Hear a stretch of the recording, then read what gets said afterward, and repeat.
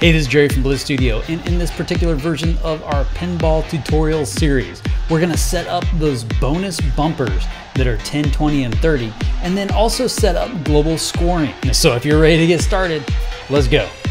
Okay, so here we are back in Unity. We've already set up our bumpers. We've got all kinds of different things happening now within the game. I need to go ahead and set up these bonus points. These bonus point bumpers, what I want to happen is those to only give 10 points or give certain number of points when they are lit. So we need to do something first to make them look lit or unlit. Okay, so what I'm going to do is I'm going to go ahead and take the two white areas of this bumper and I want to make those gray. So it looks like they're unlit. And what we can do is we can actually change the color in our Playmaker FSM. So here we are going to change our circle white. I'm going to go ahead and just change this to be an initial color of CF. So it's kind of grayed out. I'm also going to do that here with my circle gradient, and we'll change that color as well. All right, so those are both kind of grayed out. So you can see this looks like it's unlit, and then this one looks like it's lit. So that's the initial state that we're going to set up. The other thing we need to do is currently our ball is not going to do anything with this because we don't have a collider on it. So we actually need to go ahead and add a collider to our bonus. So let's go ahead and add a circle collider 2D. Now I also want there to be some physics materials that are going to be attached to this. So I'm going to go ahead and just create a couple new physics materials. So again, these are, because we're in 2D, you're going to go into the 2D category and go physics material 2D, and we'll call this our bonus bumper 1. And then I'm also going to have a bonus bumper 2. So when the bumper is lit up, I want it to be more reactive than it normally is. And so in our bonus bumper 1, currently the friction is set to 4, which I think is perfectly fine. And then bounciness, let's maybe have it be 0.3. So it's going to be a minimum amount of bounciness. And then in our bonus bumper 2, I want it to be more bouncy. Okay, so we're going to take our friction down slightly. And these are numbers you can play with, but in this case, I'm going to make this maybe 1.2. Yeah, cool. So I think that works. All right, so that's going to work. So now we need to go ahead and add that physics material to our collider. So I'm going to go ahead and just start out with bumper or bonus bumper 1. Physics material. Cool. Now that we have that set up, let's think a little bit about the logic of the bumper itself. Now, I only want to provide points when it's lit up. Okay, so what we're going to do is we're going to create two different Playmaker FSMs. One that's going to be specifically a timer that's going to turn it on, and it's going to wait for it to, or leave it on for a certain period of time, and then we're going to turn it off and then leave it off for a period of time. So let's go ahead and set up a new Playmaker FSM for our bumper. So in my bonus 10 here, I'm going to add a new Playmaker FSM. And again, because we're going to have multiple Playmaker FSMs here, I want to go ahead and title this. So let's go ahead and give this a name, and I'm just going to call this timer. Okay, so now that we have that, let's have two states here. I want to have bonus off, and then we'll create a second state. So add a new state, and we'll have this be bonus on. Okay, now the cool thing we can do is to go ahead and use a weight, and we're going to do a random weight here. So that way it's not just always consistent. There's a little bit of time difference here. So let's go ahead and add a random weight to the beginning, and we're going to set this to maybe 3 to 4 seconds. So when it's off, and we're going to have it do a new event, and we'll call this bonus on. Add that transition. We're going to go over to our bonus on, and I'm going to go ahead and just use another random weight here, and we'll just leave it on for maybe 1 to 2 seconds. And then we're going to go ahead and create a new event, and we'll call this bonus off. Add that transition and go back. Okay, so all this is doing is just giving us a little bit of time when the bonus is on and when the bonus is off. Okay, so that's all this is going to do. Now what we're going to do is use this to trigger another Playmaker FSM. So let's go ahead and add that other Playmaker FSM. So I'm going to unlock here, go ahead and add FSM. We're going to new FSM here. We'll just call this bonus. All right. And so in this first state is going to be bonus off. All right. And I want to go ahead and create two events here. Bonus off, and then another one of bonus on. Okay. So we're going to have a period of time when this is going to be off and a period of time when it's going to be on. And it's going to be doing different things during that time. Okay. So, and let's go ahead and create a new state here. And this is going to be our bonus on. And let's go ahead and add global transitions to both of these because we're going to target this with our timer. So let's go ahead and I'm going to add a new global transition of bonus on. And then to the bonus off state, we're going to add a global transition of bonus off. Okay, cool. All right, so now what is it we want to do? Well, when our bonus is off, we're going to set this material to be our bonus bumper 1. Okay, so what we can do is during our bonus off, we want our collider material. So I'm going to drag that down. So we're going to set a property. And then the property that we're going to set is under shared material. We're going to set our physics material 2D. Now, currently we have set up as the off time as being our bonus bumper 1. So let's go ahead and just drag that in. So we're going to set that material. And then in our bonus on, we want that material to be more reactive. So let's go ahead and copy and paste this. And we just need to swap out to our bonus bumper 2. Cool, so we're gonna do that. The other thing that we're gonna do here is that when our bonus is off, we want these graphics to look like they're off, so that's not lit. So what we can also do here is let me grab my gradient circle. And I wanna take the sprite render, drag that down. And what I'm gonna do is set the sprite color of this material, okay? So I'm gonna go ahead and set the color to be that CF. Cool. And then we're going to do that also with this circle white as well. So I'm going to drag that down.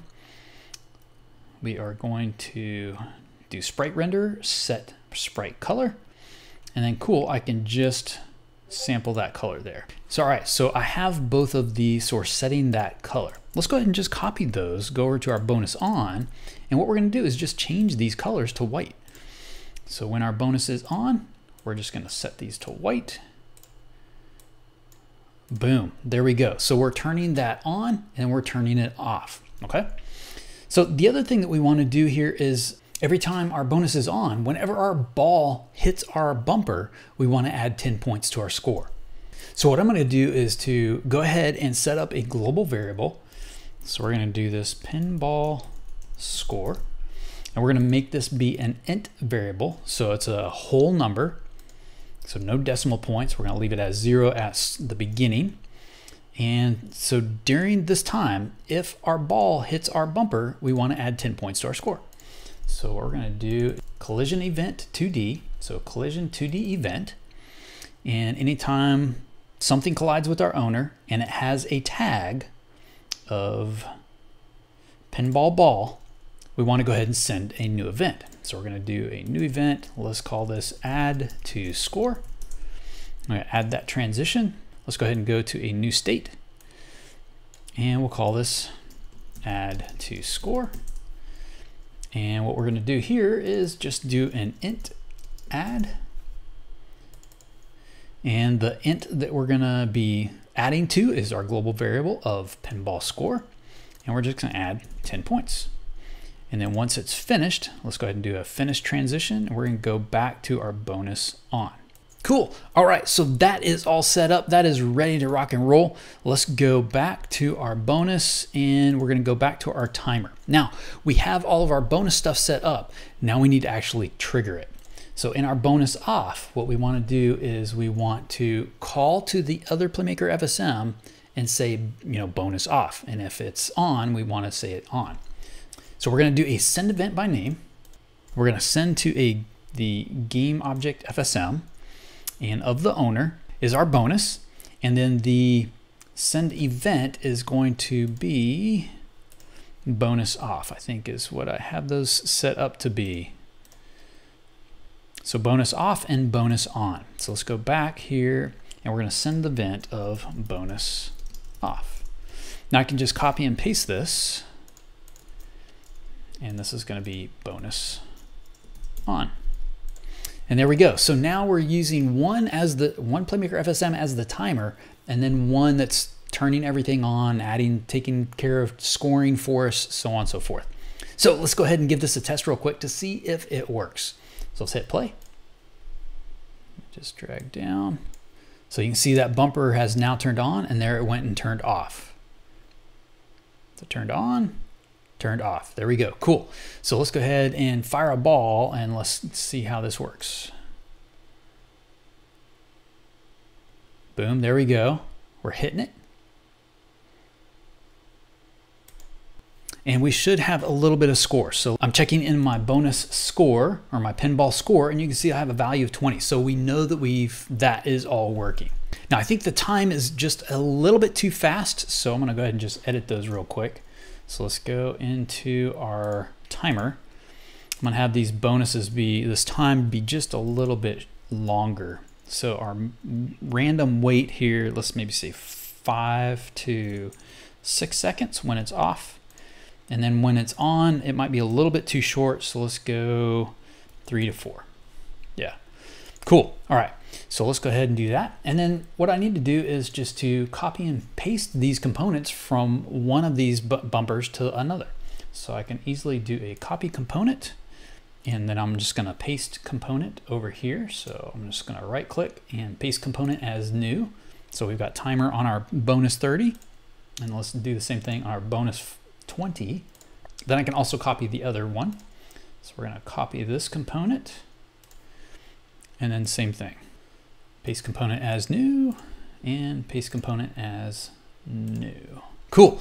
Now, the cool thing is with these being separate, as opposed to using all the same type of logic, is that I can go ahead and change these numbers. So if I only want the 30 point to be on for a shorter period of time or a longer wait time, I can go ahead and set that up, which I think I'm going to do. So in my bonus 30, I'm gonna have the random wait, let's say maybe be 10 to 12 seconds. And I'll go ahead and just leave it on for about the same amount of time. And then my bonus 20, let's maybe have this be 7 to 8 seconds. And I also need to go ahead and in my bonus 30 and 20, just to add circle colliders as well. So circle collider and circle collider. And I want to be able to use these later on to build different boards. So I need to make these as prefabs. So again, let's just go ahead and take these, and I'm going to drag them down into my pinball prefabs. And now I have these as prefabs that I can drag out and use anytime I want. They already have the logic attached to them and are ready to go. Now the thing is, we don't actually see the score. So we need to actually go ahead and add some score. So what I'm gonna do is I have my in-game canvas UI. So what I wanna do is I wanna go ahead and add an image into my UI. So in my canvas, I'm gonna go ahead and add a UI image. And this is gonna be score background. And I'm gonna go ahead and just duplicate that. And let's go ahead and take the first image. I'm gonna use my score as the sprite in there. And I'm gonna change the color of that to be black. And then the score background, let's call this score outer. And I'm gonna have that score outer be the sprite for that one. Now I need to go ahead and change the color of this, and let's maybe go with something more of that purple, but a little bit lighter so that it does show up on the background slightly. And then I just need to size it and change it and put it in place so that it's something like that. And then I'm gonna go ahead and change the anchor point so it's centered on the top. Perfect, that way it's not gonna move when we scale our UI. The next thing I need to do is to add some text for the score. So I'm gonna go ahead and add a UI Text Mesh Pro, and I need to also set this text to be up in that position. So let's just change the position here of this text. So something like that. And I want to also change this to have a bunch of numbers in it. So I need to size it to make it work. So I'm just gonna do 0, 0, 0, 0, 0, 0, 0. Go to DeFont real quick, and we'll do something like digital. Let's see what kind of results we can get here. Yeah, this right here looks perfect. So let's go ahead and download that. So I'm going to grab this font. I'm going to drag it into my fonts. So this is a TTF font. So what I'm going to do is my DS Digi. I'm going to go ahead and go to Window and Text Mesh Pro and Font Asset Creator. And so we need to go ahead and generate a font based off of this. So let's go, and here's my Digi. We're going to select that, generate font atlas. And what this is doing is creating an atlas of all the characters that go in that font. And we're going to go ahead and save it. Cool. And then I can go ahead and close that window. I'm going to select that text. So let's go ahead and rename it here. We'll call it score text. And now I can use that font. So here's my fonts, and Digi is there. So now we are using more something that looks like score text. So this be a few less characters. Let's see, 1, 2, 3, 4, 5, 6, 7, 8. Yeah, that works. Cool. All right, so let's go ahead and I'm gonna center this and then just reposition it a little bit. And I need to also make sure this is anchored in the right position. So we're gonna anchor it to the center top. Then that way, if our UI changes, it will change with it. Boom, there we go. So now let's go ahead, and when we add to our score, we need to go ahead and update this UI. So what I'm gonna do is to go to my game manager, and I'm gonna keep track of the score here. So I'm gonna go ahead and create a new empty game object. We'll call it score manager, all right? So we need to add a Playmaker FSM here. And the thing that we're gonna do with this Playmaker FSM is that we just wanna continually update our score based off of whatever this pinball score is, okay? So here we're gonna update score. A couple things I need to do. One is we need to take this int score and we need to change that from an int to a string value. And then once we have that, then we can take that string value and update that text on the top. So here we are going to do an int string. So convert int to string. And the variable that we're gonna take is our global pinball score. And we're gonna set up a new variable that is pinball score text. Okay, so it's taking that int, changing it over to a string value. And we wanna make sure we set this up every frame. The other thing we need to do is to update that text that's on our screen. Easiest way to do that is to actually just take that text, score text, drag it down, and we're going to do a set property. And then the property that we're gonna set is the actual text of that game object. So we're going to do text in string, and we're going to update it with that variable that we just created called pinball score text. And we're going to make sure that's updated with every frame. And now let's give this a test. Boom, there we go. We are now adding to our score. Sweet. Hey, I hope you enjoyed that tutorial and something you can use for your game. Don't forget to hit like, subscribe, and that little bell icon down there so you know when the next tutorial is available. Until next time.